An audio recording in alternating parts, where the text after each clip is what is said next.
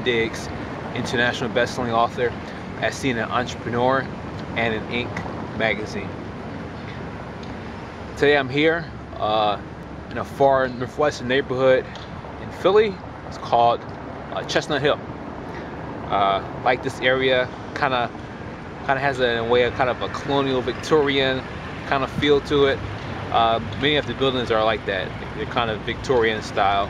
So definitely enjoy that ambience that it kind of gives a area. But you know, many people ask me, you know, and of course I'm always very appreciative to be able to impart wisdom. But one thing they ask me is, man, like, what happens when, like, day after day, week after week, month after month, it's like Murphy's Law. It's just nothing is going in their favor. And there's a lot of things you can do, but the short answer to it is, unfortunately, that's life. You know, it's never easy. You know, my house got caught in a fire. I lost a lot of money. The TSA. Unfortunately, that's a whole nother story. I'm still going through challenges with them.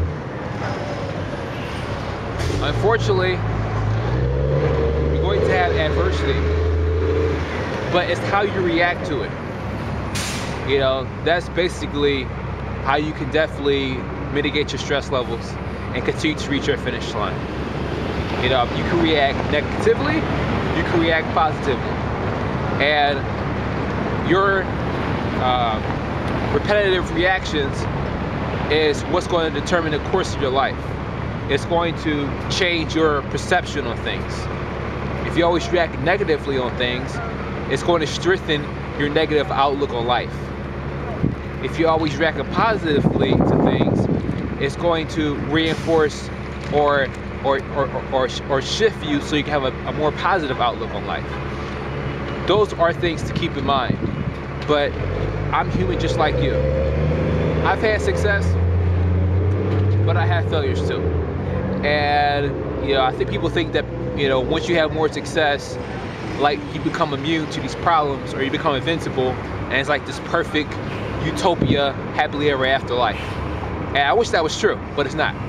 I'm fragile, I'm flawed, just like you or anyone else.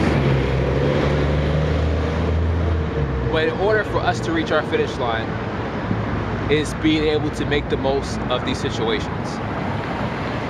I don't like what happened to me. You know, I don't like having health problems.